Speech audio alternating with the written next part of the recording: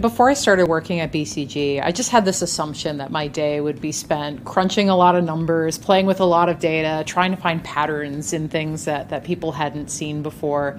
I think that's actually played out really differently. I think the world that we live in is actually much more dynamic, much more interpersonal, and we find ourselves engaging not just in our client environment, but also in the world around us much more broadly than I ever thought would be possible. I had some work to do on two of my current projects. One of them is working with one of the leading cultural institutions in Chicago, and we're really helping them think about what is our business model going forward? How do we stay relevant? How do we stay really important to the community around us?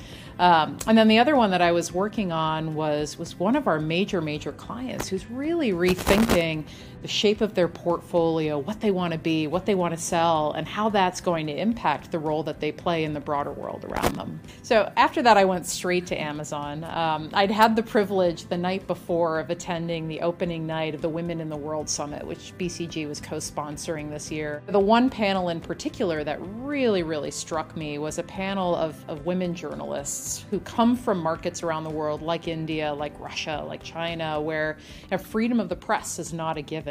And I was just absolutely floored as they told their stories. And so, of course, had to go on Amazon and order every single book that every one of them had ever written.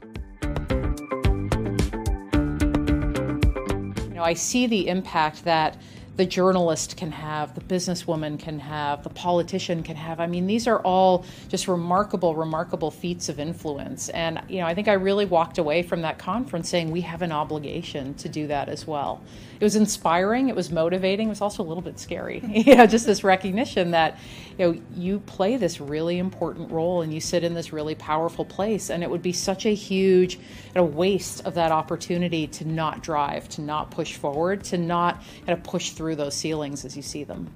I forget sometimes, sitting where I sit inside of BCG, just the amazing impact that we can have and the influence that we have on the people that we interact with day to day. And I personally do a lot of work with the LGBT community. I lead our global employee resource group.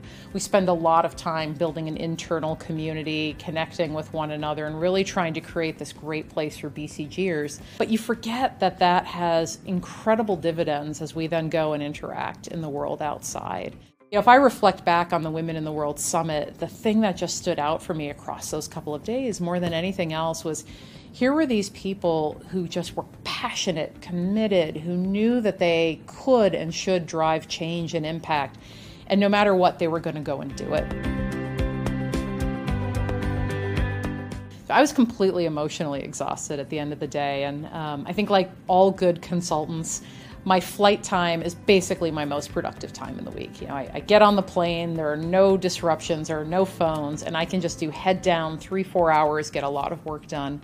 And on this particular day, I literally got on the plane, sat down, and fell asleep within minutes. It really was quite remarkable. I tell people it was my best BCG day, and it had nothing to do with being in a client meeting, but it was this incredible opportunity to interact in this context that was really a once-in-a-lifetime experience.